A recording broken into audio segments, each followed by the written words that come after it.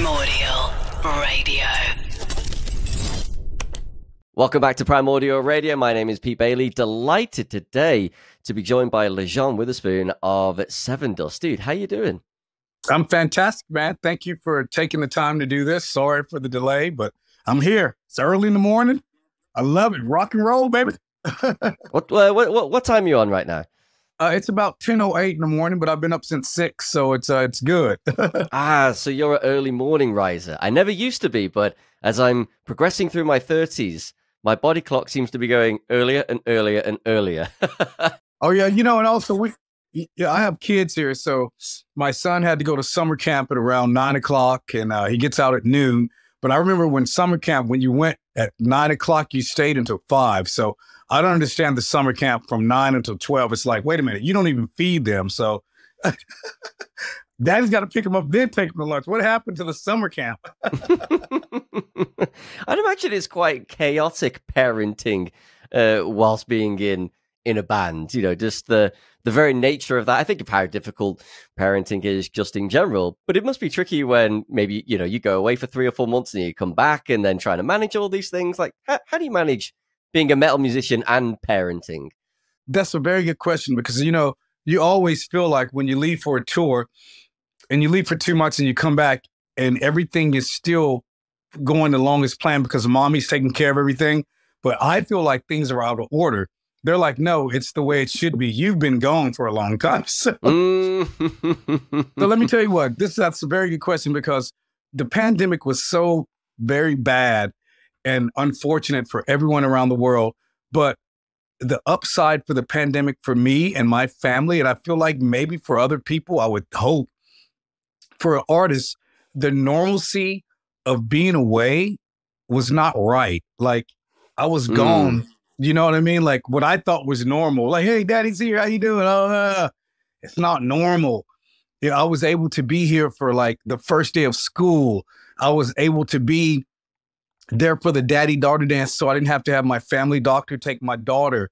I was able to be at practices. I was able to, to do things that, and not saying to take anything from anything, but it brought me closer to my family. And I think it helped me as a writer and as an artist for this next album and for the future to have that situation happen to all of a sudden be like, oh, this is what's normal. This is, like seeing these kids and not missing out, even though we love what we do out there. And it's so important to give the medicine to the people with the music. But oh my God, what have I been missing here? Thank the Lord that I was able to rebuild that structure with the family, if that makes sense, not to get too far away.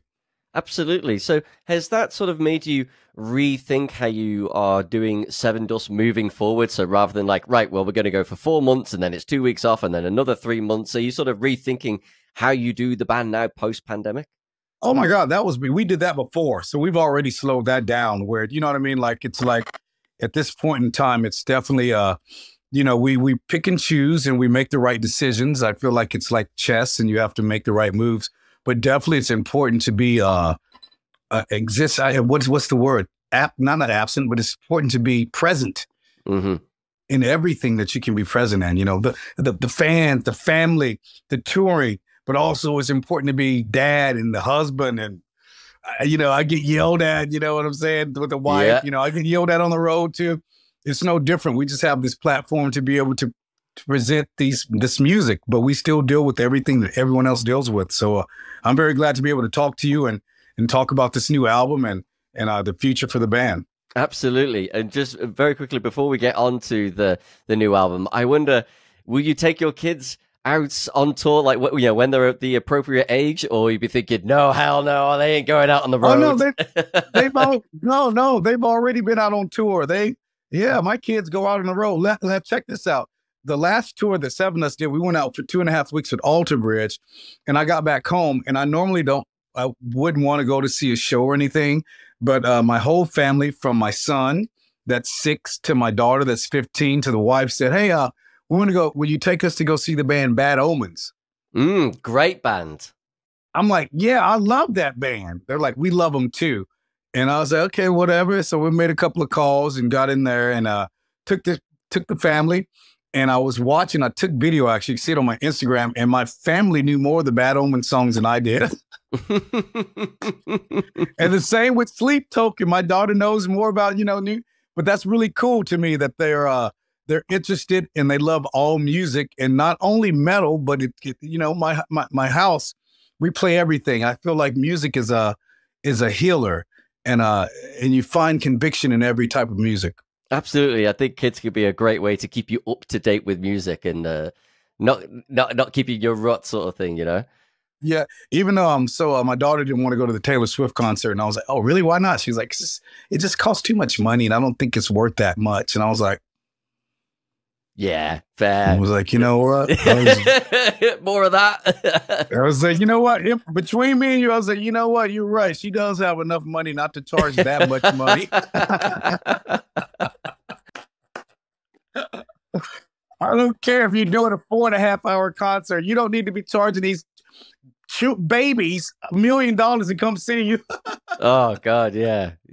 It's pretty wild, and they got Paramore in support as well. Yeah, that whole thing is just crazy. It really, really is. Oh man! So as we're recording this, a new album, Truth Killer, is going to be out in a couple of weeks' time. Sort of getting ready for the release via Napalm Records. 14th studio album, dude. That is impressive. There are a lot of bands who have been going longer than you that aren't even close to 14 studio albums. So how do you stay creative? How do you keep the motivation levels up to get to album number 14? Life, the pandemic shutting us down and having to get back out, putting this album out right here, Blood and Stone, let's see, and then not being able to tour it. Thank the Lord that we got on the Billboard, whatever, still, but we weren't able to tour it. So we were ready to get back out. And I feel like we put that energy into this new album to come back out there into the world, with it being hopefully safe enough for us all to be in this situation. And it seems like it's going to be good, man. I can't wait. And obviously, I didn't realize that we were able to still sign record deals. Thank the Lord for Napalm, for signing Sevendust. And all of a sudden, again, I'm talking to cats like you, international press, and knowing that lets me know that we're going to get back over there. And that's what needs to happen. And I can't wait to build the relationship again, and not to anything to let everyone know that it wasn't anything due to Sevendust. We just didn't have the means to get back, because a lot of times you have to have that backing and a label or someone behind you to get all the way over there, because it costs a lot of money for us to get there. So Napalm, I want to say thank you, and thank you guys for doing this interview and letting us know that things are happening back over there again. I think it's interesting you say that, because if you'd have said that to me pre-pandemic about needing the cash to get over, that sort of thing, fans would have been like, you're in a big successful metal band, like, why are you trying to pull the wool over my eyes?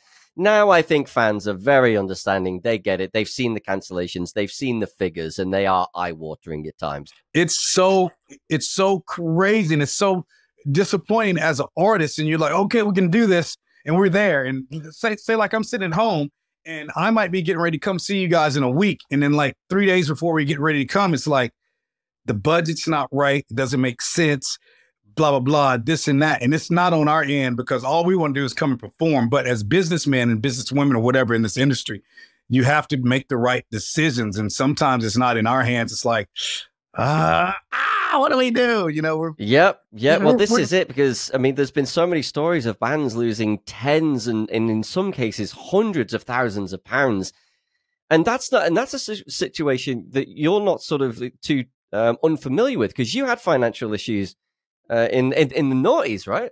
Oh yeah, we almost went bankrupt to shut the band down, but I think those times made us work harder, and that's why we're here now. I think that put the leather on our skin, you know what I mean? That's the armor. I feel like this made us stick around for here and for now. And those tribulations and trials, I feel like we wouldn't be the band that we are here today, still. And it's still not like, what's that song that Nickelback? I love Nickelback. I want to be a rock star. It's still not like we don't have thousands of cars in the garages and boats everywhere, but But you're living comfortably, you're having a good life, and I think for most metal bands, that's the aim, right? Yeah, life has been good. No, I have a career. This is my job. This is what I do. I write music and I tour the world. And I've been, we've not been able to do that. And now it's opening back up again. It's time to get back to work. My wife's like, get out of here.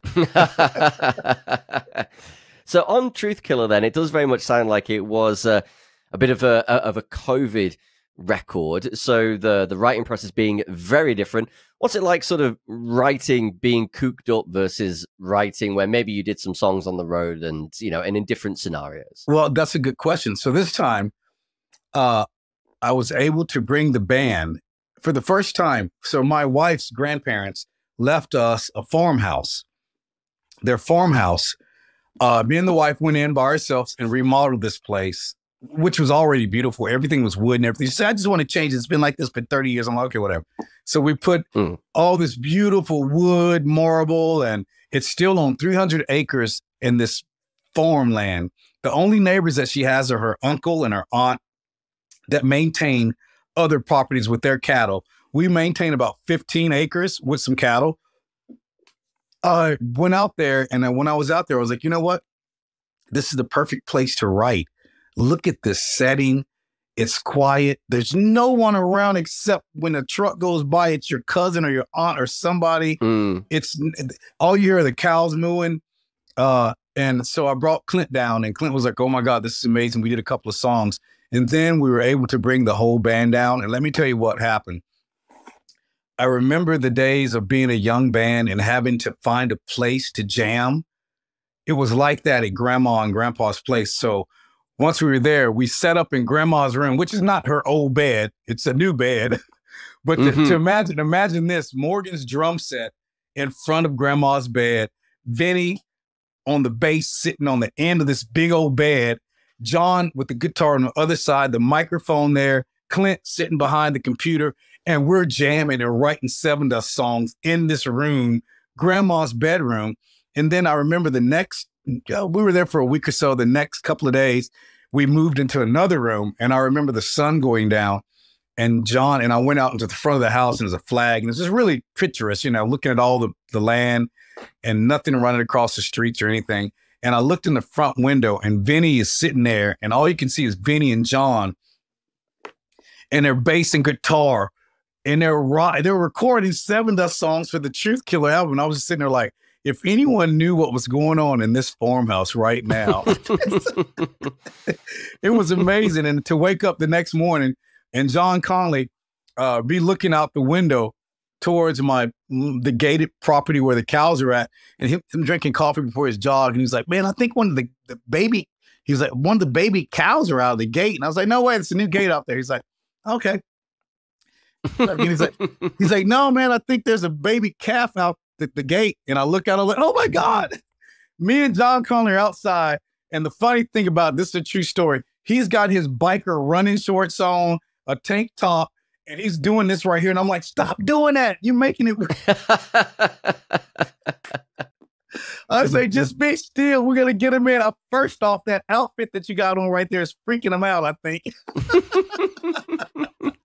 But then, what made it so cool? But after that, we would go back in the farmhouse and then write another Sevendust song. So for me, it just made it feel like those young men that started the band, and it was not a care in the world. We grilled out, we laughed, and we told stories, and we scared each other at the farmhouse. And it was just like it was us being young again. And then we just took that energy back into Elvis's place. And that's a magic place too. So it was just, for whatever reason, man, this album just seems like it aligned right for the timing. Primordial Radio. I think that's really come through on the album, because I think a lot of the fans have made mention of the fact that it has a feel of previous Sevendust records. I've heard a few people mention the fact it's almost like a celebration album of the band itself. Oh, wow, I've never heard that. That's great, because I feel like we were afraid to do some songs that were originally Sevendust, but you know what? And it turned out like a song like Fence is so Sevendust that they love it. And it's so cool to still be able to grow and evolve and to stay on this avenue, to go down different streets musically, but people still understand that we have to evolve as people and as musicians, and we don't all have to be like, you know what I mean? Everything. Oh, if it don't sound like Deicide, I don't like it no more. Then guess what? Then move on. We've grown past that. You know what I mean? We love melody. We love song. I want to be able to sing a song for the rest of my life as long as I'm able to live. And I don't think at 60, I'll be like, you know what I mean? I want to be able to, it might look weird. Man, I totally get that. I totally get that. So we talked earlier about you taking your kids to see the likes of Bad Omens and Sleep Token, and there's a lot of new bands now that are incorporating some aspects of nu metal into their music today. I wouldn't say like, you know, it's sort of like it's 1998 all over again. But what are your thoughts on that time and that era? Because there are some bands that are happy to look back on it, and others that are like, we were never part of nu metal. Like, no. Okay. Well, I know. So that's a great question too. This interview is great. Nu metal. Who made that word up? What guy? Is it in the fucking dictionary? I don't know. But obviously there's a group of people that believe in that. I would rather be nu metal than old metal, I guess. But in that nu metal genre, I look at Sevendust and I'm like, oh man, yeah, it was cool. It's cool. We did play with a lot of those bands in that genre, like Limp Bizkits and whatever you say, whatever. But I feel like that we were different, but maybe in that era. So I don't have a problem with people categorizing us in that nu metal era, but I don't know. I feel like we're older than nu metal, but if it's cooler than old metal, then I just want to be relevant. So something. Yeah, well, that's it. I mean, you say you're older than nu metal. Of course, the band started in '94, and so you predated the genre. Like, did you feel like you were kind of getting swept up as it was sort of all happening? Because it all just kicked off so fast in the late '90s. Yes, it did. Think about this, man. All of a sudden, we left in a van from the Midtown Music Fest in Atlanta, Georgia, and never turned around. I don't think we came back home for a whole year when we first started. And like you just said, that makes sense. We got swept up. All of a sudden, we were at the fucking Ozfest. What's going on? And, you know, yeah, we were swept up in this movement, which makes sense to something that you said before with all these bands resurging. I feel like there's a movement going on and people really don't realize it because they've been so clouded about what happened with the pandemic that we're all coming back out in this contagious energy, not like the sickness, but the energy of music and being around each other and being at a festival. I mean, it's back, man. It's a movement. Oh, man. Honestly, the popularity seems to be off the scale at the moment. So I recently just went to Download Festival, which was over 100,000 people. Bring Me headline the Friday. That was amazing. We talked about Sleep Token earlier. They sold out Wembley Arena here in the UK in 10 minutes. 10 minutes. No way. 10,000 tickets in 10 minutes. What are you talking about? What are we talking about? That is there's a fucking movement going on. Yeah, there's a movement going on that's not being talked about much. You know what I mean? Because I don't think that we all, like, we realize it, but I don't think everyone's so caught into the moment of being back and just like, oh my God, we're back and we can do this, that they don't realize that they're making this is very significant. And we'll look back at this and be like, look at what happened and look at what's going on right now. Absolutely. Absolutely. So earlier we talked about some of the troubles that you faced as a band and some of those troubles that still persist this day, whether it's touring, financial issues and stuff like that. And I speak to a lot of new bands a lot of the time, and sometimes they come to me advice about what to do this and what to do that. So I'm asking a few bands at the moment, what is the biggest mistake that you ever made as a band? And how did you learn and overcome from that mistake? Oh, wow. What a great question, too. Okay. The biggest mistake I feel that bands make that doesn't make them survive or last is when you go into a situation where all of a sudden everything is not equal. Does that make sense? Mm-hmm. Different royalty rates on contracts and that sort of thing. Oh, my God. So when you have this one guy showing up at the studio in a Lamborghini, and this other guy's got not saying anything's wrong with a Toyota, but you got this one guy in a Toyota and another guy on a bicycle and maybe this other guy walking. But without everyone, it's not the group. I call those groups when it's not equal. A band is when it's equal and everyone knows that when they come in, their part counts. You know, it might not be the best, but your part counts. You know what I mean? And it's not anyone leaving out like, yeah, man, I'm making more money. You know, that does not work. I feel like that's kept us together. I don't care what you do. Even in the beginning of our career, when we didn't care about the money and all that stuff, because the only thing we cared about was being out on the road. We didn't care about somebody stealing all our money. And at the end of a freaking tour, all we had was a Chico stick and like 2 T-shirts from the opening band. We're like, That's weird, but our manager just left in a limo and a damn Hummer and a submarine tied to the back of it, getting ready to go on vacation. So, you know what I mean? So as for me, the advice that I could give to anyone to take with that question too, is we had to learn how to be businessmen, businesswomen, business, whatever your genre are in this industry too. You have to do your craft, but also know what's going on, because there's a lot of people out there that'll take advantage of you. And they'll do it, you know, at your cost. That is very, very good advice there.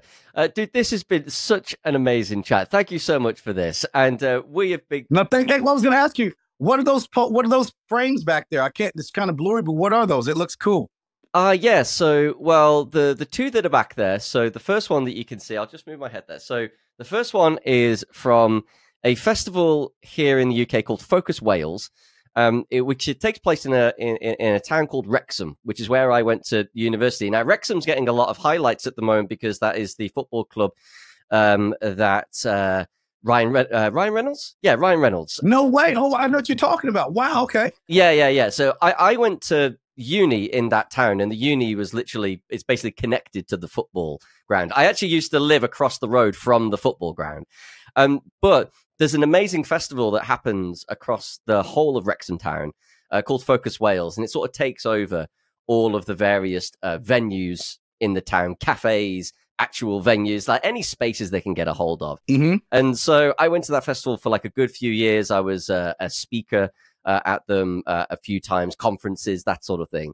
And so that was from the year 2016. And then the one before that is Download Pilot, which is a very, very special poster because that was the first festival that came back after the pandemic. Oh, no way. It was 10,000 people. It was a mini download. Yes, exactly. Oh, my God. No way. I didn't know that. And you had to do your COVID tests to get in, and you weren't allowed to leave site. And it really was, you know, that moment that you talked about earlier about connecting, being young again. It was like that at Download Pilot because everyone got in sight, and it was really weird for like the first 30 minutes because everyone was right. No way. This is a great story. No one had touched it. Everyone had been conditioned to distancing. And then we got into Download Pilot and everyone was like, so what do we do? And then like first beer's cracked. An hour later, it's like the pandemic never happened. Oh man, that's beautiful. Oh man, I would love to try to get one of those posters or a copy of that just for the story that you just told me. What an amazing experience to be involved in that experience at that time and being afraid and then still like not knowing, but knowing that you were safe, but still being unsure. What still a bit of a risk. And yeah, oh man, yeah, it's crazy. Yeah, it was one of those because like it's good. You just sneezed. You're back. You're good. Like yeah. I think the phrase was across the weekend was like, "Are we hugging?" Like that, that was the thing, and everyone was like, "Yeah, give us a hug," and it was all good, and yeah. Oh yeah, exactly. Wait a minute, that guy might be sweating a little too much. Don't hug him, but hug the other. Yeah. So no, it was pretty wild. That will always be one of my great memories of coming out of the pandemic. Was Download Pilot. It was so good. Well, thank you for sharing. Thank you for sharing that story. As we wrap up this conversation today, I just want to say we have been getting a wonderful response to the track Everything here on Primordial Radio. So just tell me specifically about this song, how it came together, and I guess why you wanted to put this track really front and center as you were gearing to put the new album out. Man, think about everything, anything. I feel like this song is for the world, not just for certain people. It's for everybody out there that has felt locked down, just not feeling like themselves. I feel like this is the summer song, the world song of just the triumph. I'm the ambassador, for feeling good and making music come back and us to be healthy again. And we can be everything. I feel like that it's a positive song just to focus on not letting anyone keep you down, man. Well, dude, thank you so much for your time today. This is the first time we've spoken in my 10 plus years of doing radio, and it certainly won't be the last. Lajon, thank you so much for your time. Thank you for a beautiful morning, man. You made my day. I look forward to talk to you again. I'll see you soon. Primordial Radio.